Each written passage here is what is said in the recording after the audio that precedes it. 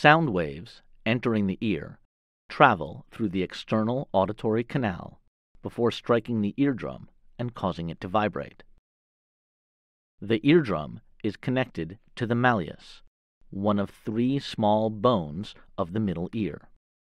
Also called the hammer, it transmits sound vibrations to the incus, which passes them to the stapes. The stapes pushes in and out against the structure called the oval window. This action is passed on to the cochlea, a fluid-filled, snail-like structure that contains the organ of Corti, the organ for hearing. It consists of tiny hair cells that line the cochlea.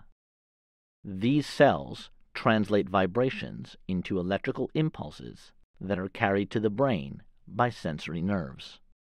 In this cut view, you can see the organ of Corti with its 4 rows of hair cells. There is an inner row on the left and 3 outer rows on the right. Let's watch this process in action. First, the stapes rocks against the oval window.